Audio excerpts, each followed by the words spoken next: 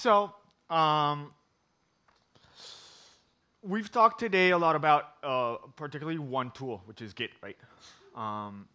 And I've been a programmer for about 8 years, I think, a professional programmer. I've been getting paid to write code for about 8 years. But about 6 years ago, when I had just moved to New York and I was running a small team in a startup, a lot of people would constantly say, "How have you learned so much about programming if you've only been doing this for so little?"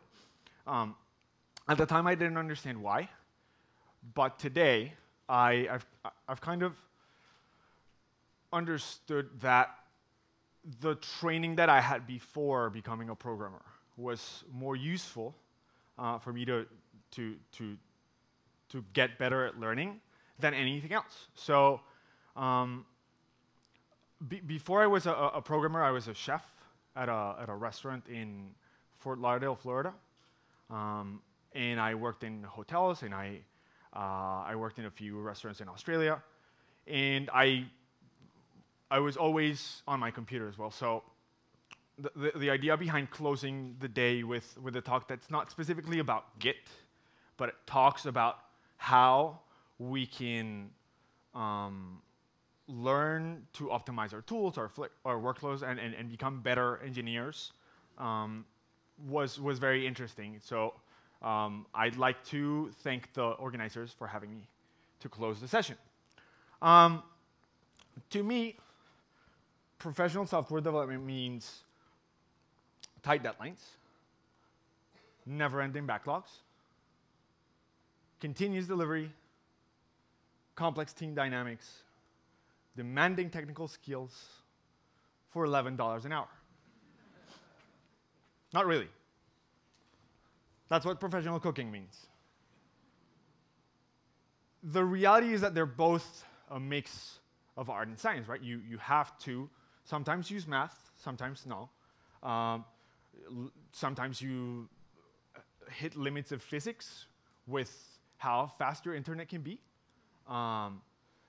You need to learn about heat sometimes with your computers. There's a lot of science behind what we do in both the kitchen and our engineering. So what can we learn from a 300-year-old profession as we start this new sort of era? I think software engineering as a term has been, I think it was coined like 50 years ago, if I'm not wrong. So say it's a 45-year-old profession. The idea behind this talk is, can we learn to remain relevant professionals? Can we learn to improve ourselves, improve our product, work better with others, and add values to our organizations, learning from how other people have done it before us, and not necessarily in the same area, but there's some really good analogies. How many times have we heard this question? Many, right?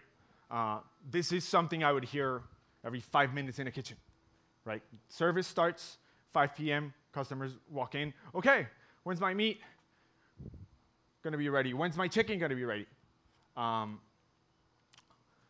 In software, we don't really know. But this is not a question that I can say in the kitchen. I can't say, maybe 3 months. Not really. Software, we've come up with random scales, story points, t-shirt sizes. We might as well be using chicken breeds. I think this would take a Silkie to complete. This is a Silkie chicken. Means nothing, right? We haven't built enough software to know how long software takes to build. And it's as individuals, as an industry, as humans, right? When will the chicken be ready? I've cooked enough chicken to know how long it takes, right? But I have never cooked a chicken with a flamethrower. I've never, yet. So if you ask me, how long is it going to take for you to cook the chicken with a flamethrower? I'm not going to know. So when will it be ready? I think I'd like to invite you to write more software so that as you get better at writing it and more familiar with doing the same tasks, you'll become better at estimating. Because I believe that in like working in kitchens, I believe that estimating is something achievable eventually. And we can probably steal a little bit on how kitchens became so organized at doing it really, really, really well. So we must build more software so we can reduce uncertainty. And there was an interesting question in the talk before, which was like, what data do you have on like beyond anecdotal experience on the velocity? There's only one talk that I've ever seen that has a very scientific approach towards how software is built, and it's by Greg Wilson. It's called "What We Really Know About Software and Why." He wrote a book which is called "Making Software," and it's what really works and why we believe it. It's the only very scientific approach about building software that I've ever seen. And we pride ourselves for being engineers, but we don't really measure how much we're optimizing our velocity. How much time are we spending in support? How much time are we spending in features, in maintenance? We have to become more scientific. Even cooks know more about their trade than we do. We have to document it, practice it, teach it, share it. This has been done in kitchens for a while. So, first of all, we have to start with the basics. The essential gear, right? On one end, we have a knife, a chef's knife, the classic, the basic tool, and our editor, right? We can't write code without an editor. We have an editor, which I consider the knife. We have the command line interface, or in some cases, other interfaces. We have source control. Today, we're talking about Git, right? Git to me is like seasoning. It's always in the background. It has to be done right. You can always tell when source control doesn't work. You can always feel it. But it's useful, and it's always there. It's supposed not to be in your way. It's supposed to enhance your work. Dependency management and build and test tools. These are the things that we use as engineers every day, and we need to get better at them. We need to sharpen our tools. Have you ever noticed the difference between a sharp knife and a dull knife? Do you know that it's better to cut yourself with a sharp knife than with a dull knife, because it hurts less? I've learned that. So, I'd like to invite you to configure and tweak your editor.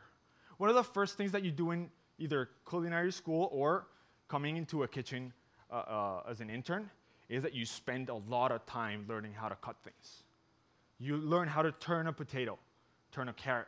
You get pounds and pounds of onions, and you have to peel them and prepare them. We don't do that as engineers, right? We don't start writing 3 months, just write code, go write code, just learn we don't do that. Learn your shortcuts. Be more effective, be more efficient, be faster. Maintain your dot files. We saw that 20 tricks talk, right? He would be a great chef. We've seen this fight, right? It happens in kitchens too. The classic, the Vim versus Emacs, is the Santoku, which is the second one, to the chef's knife, which is the last one. It's always, no, the Santoku is better, no, the chef's knife is better. It doesn't matter. It's my personal opinion. I use it better. I've learned how to use both. So get really good at using one, then force yourself to learn a new one and get good at it. Aim to become a well-rounded programmer. Practice your basic skills. This was me writing JavaScript 8 years ago. Probably today too, because I'm now a manager. This was me probably 4 years ago. I've written 4 years of JavaScript. I was really good at it. Practice your skills. How long did it take this person to learn to do this? Learn different ways of doing the same. This is a mandolin. I can slice with a mandolin, I can slice with a knife, I can slice with many things. All roads lead to the same destination, but I can learn better. Experiment. Right? Has anyone ever seen this before? This is, I forgot his name. I wrote it down before. So this is a chef from Blue Hill, Dan Barber. This egg is red because he fed chickens red peppers as the only meal. So the yolk is actually red, and it's fantastic. And it's an experiment. It was wonderful. And if you go to Blue Hill, sometimes you'll get the red yolk egg. Learn from others. The original open source. A recipe, grandma's recipe. Take this, do this, this. It's forked. It's merged. It's shared. It's passed. Sometimes it's closed source. We don't share it, right? Sometimes it isn't.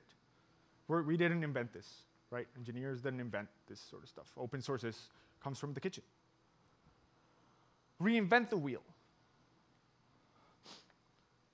Sourdough bread is one of the basic things we find everywhere.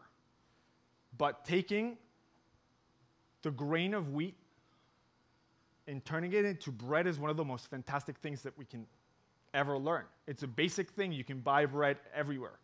But through learning how to do it, you learn a lot of things. You learn why fermentation works, why the air inside the bread is really important, how you taste things, why that air that's trapped in bubbles is what gives you, like why bread is fantastic and it's not crackers. It's because all the gas that is released to the back of your nose gives it a lot of flavor. Learn those things. Reinvent the wheel. When you're going to build stuff, use others, right? Don't write your own crypto. We've all learned that. But learn how to, right? Now, the service is when you're actually sitting people down, right? You have different phases, just as in engineering.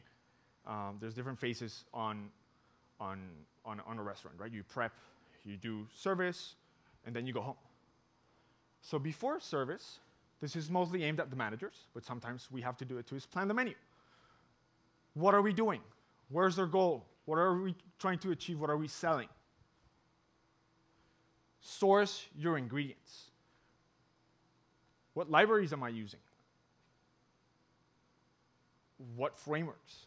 Why? Right? There's a concept in the kitchens which is the prep cook. The prep cook, which you usually start there, is someone who takes pounds and pounds of onions and potatoes and just all they do is prep, right? This is probably a project manager. They take issues, they clean them. This is something that sometimes all engineers should do, right? We all should learn how to manage our own products and projects. Even if we don't do it every day, we need to know how to prep, right? Prepping is very, very important. It's not something that we appreciate enough. Mise en place is one of the most important concepts that I learned in the kitchen, and that has helped me the most when I write software. It means putting everything in place, right? You've seen this. You get everything ready, everything chopped. There's so many engineers that I've seen that just start writing code and not really thinking where they're going to go, or they don't have their workstations ready. It's very, very important to learn how to do this. During service, communication is one of the most important tools, right? How long are you going to take? Are we going to hit our deadline or not? Why not let me know early? Why are you blocked? Why are you not blocked? This is extremely important. Establish supporting structures, and this is mostly aimed at managers, right? When you're in service, when things are going, like you have hungry people who are probably the worst people to be serving. You need those who are in the line of fire need supporting structures, right? That's the support team. Who is the first line of defense? Build that as a manager. Clean as you go.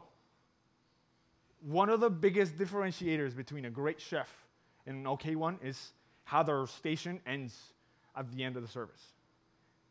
Do you wipe? So refactor your code as you go. If you open a file, leave it cleaner than what it was before. If you saw that, no. It's your job to clean it too. Inspect your code. These are code reviews. Have someone else look at your code and tell you, ooh, no. Or this is A. We'll come again. Taste, taste, taste, or test, test, test. Right? Spoon, always a spoon. Test your code. Does it work? Does it work? Does it work? Does it work? Does it work? Learn to serve. Do you know how to build your own product, how to serve your own product? Can you ship it? One of the biggest advantages that we have in software over kitchens is you can push updates to your product after it's been served. You can't do that in the kitchen. Once it's out, it's out. After service. Clean up. Always. The project's over. You have all this to-dos and all this tech debt. Clean it up. Document. Not just for yourself, but for those who are going to come after you, right?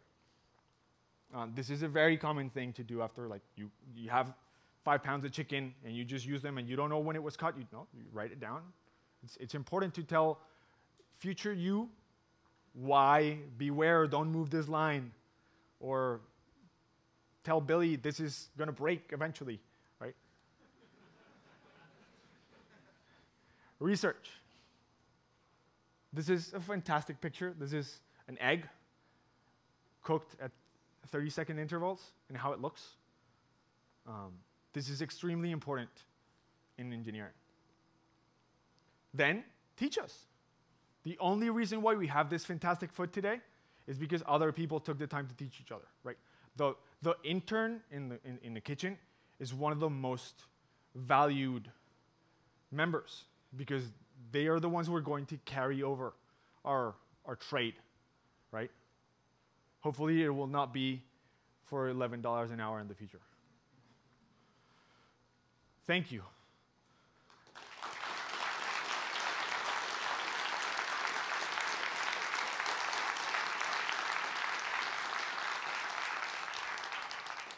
Questions about food or engineering? Okay? Thank you very much. Awesome talk. Thanks, Phil.